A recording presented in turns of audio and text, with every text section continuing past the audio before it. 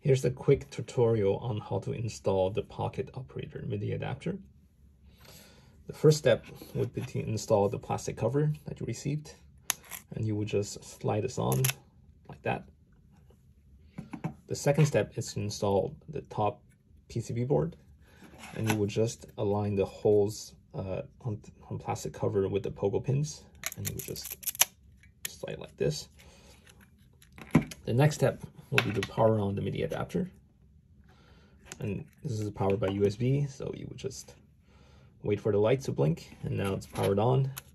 The next step is an important step where you have to attach the top PCB board to the bottom PCB board, and you would do this by aligning the pins together on both sides. Make sure they're aligned. And then the next step is that you have to squeeze them together. The reason you have to squeeze them is to make sure that the pogo pins on the top PCB board are making contact with the pocket operator buttons. And the way I would suggest you do that is by putting pressure on your thumb like this, holding it like this, and then you can squeeze it together with your other hand. It's important during this step that you make sure the plastic cover doesn't slide out of the pocket operator. If this happens, then the pogo pins won't be aligned anymore with the buttons on the PO, and the adapter will not work correctly. So maybe even after you squeeze them together, you can sort of push it in back with the thumb a bit to make sure that it doesn't slide out.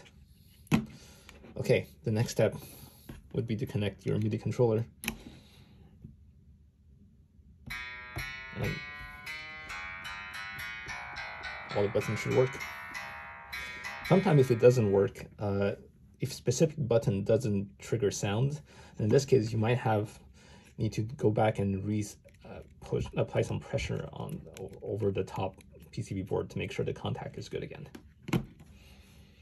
Thanks for watching.